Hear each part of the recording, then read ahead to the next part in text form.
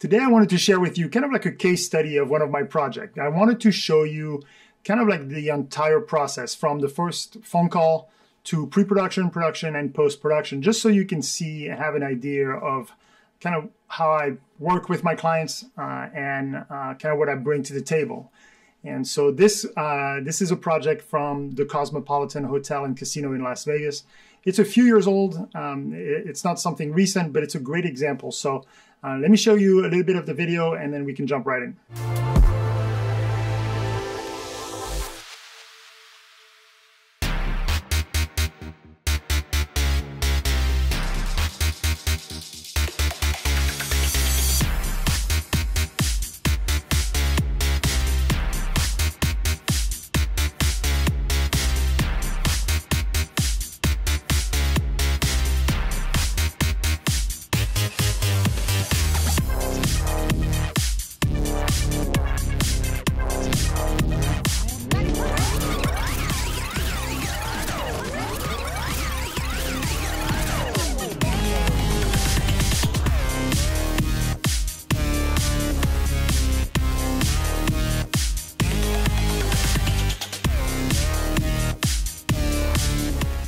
So the Cosmopolitan initially called me to ask to create a training video, but really, literally what they said to me was, we're the Cosmopolitan. We don't want a training video.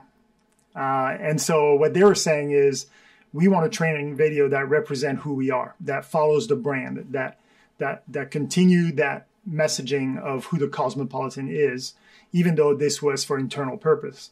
And so what I did is I went online and kind of refresh my memory of all their messaging, all the brand messaging that they've had out there. So I watched a lot of TV commercials, and that was the time where they were doing all their campaigns on the Cosmopolitan was the right amount of wrong. And so I wanted to use all those commercials as inspiration so that I could pitch something to them that would make sense. And one commercial I remember watching really stood out to me because they threw away kind of like all the rules of design. They had this thing where every word that was projected on the screen was of different color, different font, different size. And again, that's kind of unusual. Typically in design, you stick to a specific font, a specific color, a specific size. And so they kind of tossed that out, and I really enjoyed it. I thought this could really work with the training that they wanted to do. And so eventually, we met again, and that's when I pitched this concept of, can we show a couple enjoying a suite at the Cosmopolitan and then rewind to the process of getting that suite ready by the housekeeping team before the couple arrives. And they really liked it. They thought that was a great way of doing it, because then it gave them the freedom to kind of show the edge and the sexiness in the beginning by having this couple kind of enjoying the suite, and then transition to the actual portion that they wanted to, which was the training. There was really one shot that they wanted, which was a sunset shot of the couple on the balcony looking over the Bellagio's fountain. And so basically we worked the schedule backward from that point. So we find out, okay, sunset is at whatever, like 6 p.m. or 6:30. We need, whatever, 20 minutes to set up for that shot. And so we need to be ready, we need to be on the balcony at 6 p.m. to be ready to shoot at 6:30 at sunset or whatever.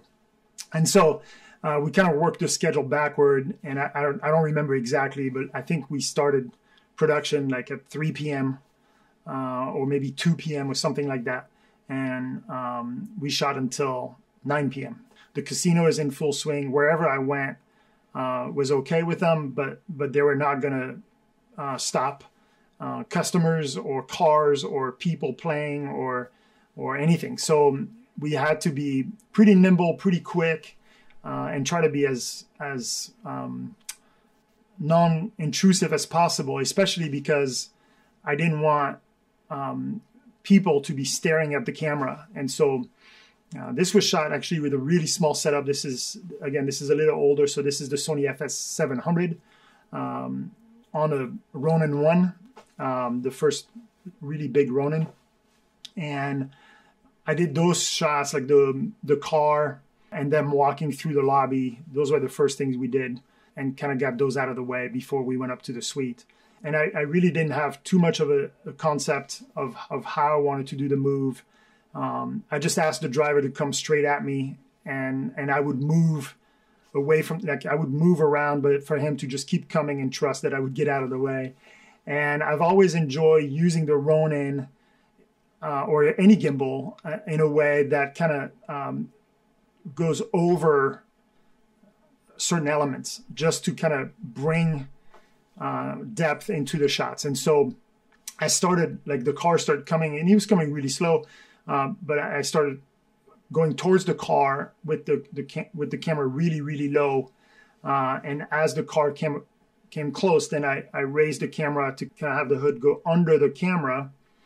And I found myself just going back down right where that headlight was, without really thinking about it. And then when I saw it in the viewfinder, I was like, wow, this is perfect as far as using that light and the effect that it was giving me. So I believe that was shot with the 14mm lens. And so I think I did that twice, maybe 3 times.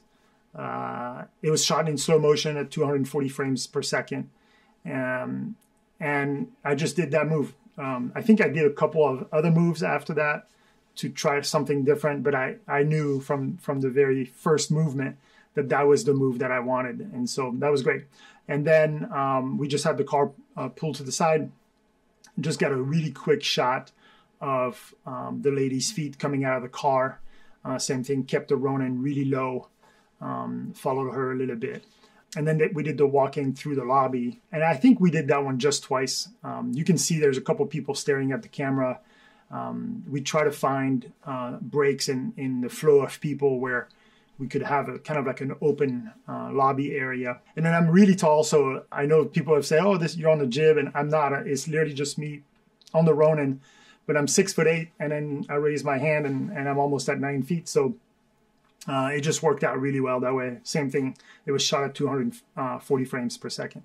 And I don't believe I knew that I wanted to, like, ramp up the speed at that point. Like, when I pitched the project, I don't believe I had that vision of wanting to change speed throughout the video, and I'll talk a little bit more about that in a second. But and so those were the first 2 shots. And after that, we just went up to the suite, and it, at that point, it was fairly simple, pretty small space, but I needed like 3 or 4 shots of the couple getting ready to enjoy a glass of wine, being on the balcony for the sunset, getting into a bathtub. The shot of the towel in the hallway, I really don't like.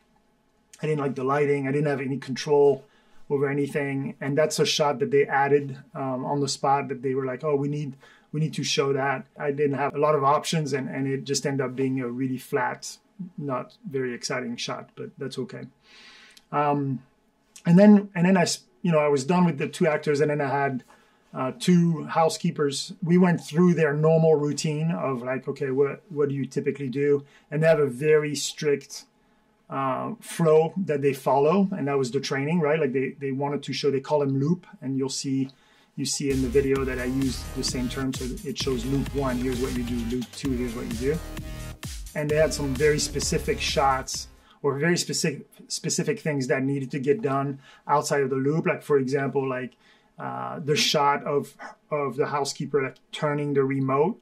Those are intentional, like that. Those are the things that make the Cosmo is those items have to be in very specific position in the room when you come in. And so it was important for us to show all those small details. And so we used that rotation movement on all those close-ups. We were either on the gimbal or on the track. I had a small manual track. And then the post-production process started. And I think what happened, and it doesn't always work out that way, but sometimes it does, where pretty early on, especially with a project like that, I need to identify the soundtrack, because that's kind of going to give me the rhythm of the edits.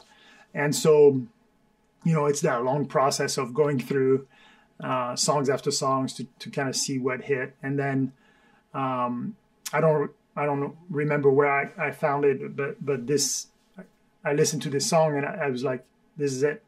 You know, and I'm sure a lot of you guys have experienced the same thing where you found the right song and you know right away, like, that's the right song. So, so then it was really starting to build that first sequence based on that music, and realizing that a lot of those movement, especially when they're shot at 240 frames, are very long. Like that move across the car with the gimbal is very long. The ramping of the speed kind of played with that edge that the Cosmopolitan wanted to portray. We see her in slow motion, like we see her foot in slow motion coming out of the car. But as soon as that foot hit the ground, boom, it goes in accelerated motion for two things. One, to speed up the move and the shot, but to also keep up with the song, and then to add to the feel and the identity and the brand that the Cosmopolitan wanted to portray. And then using the fonts, colors, and size of the text for all the call of action they wanted. All those were built on the beat of that particular song. And so it was a lot of work. I mean, it was tedious to hit all those beats. Hopefully that helps you. Hopefully that encourages you to continue to build yourself as an expert in your field, so that you can express and talk to your clients in a way that make them feel comfortable as far as your level of expertise, knowing that they hire the right person, that you can deliver on the promise and on the expectation that they have. I think that's always been part of the success for me. It's to find ways to add value to my clients beyond just what they pay for. And so I would encourage you to continue to grow, continue to become experts in your field, so that your clients feel comfortable hiring you for project after projects. They know that they're going to get more than what they pay for. And so that's kind of how I've run my business over the years. And so far it's been working. So anyway, thank you so much for watching until the end. I really appreciate it. If you're interested, you can download my free camera setting cheat sheet. It's down below in the comment section or in the description. And I'll talk to you soon. Happy filming.